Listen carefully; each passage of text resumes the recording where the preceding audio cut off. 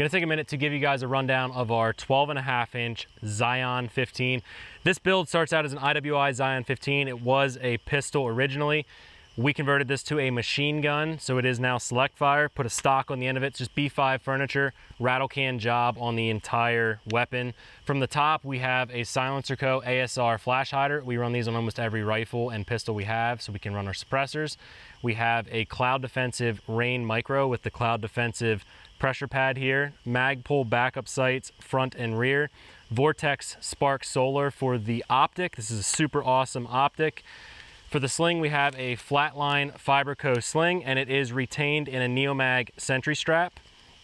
We also feature these on most of our rifles. Flared magwell from Goonin Gear, Geissele super select fire trigger.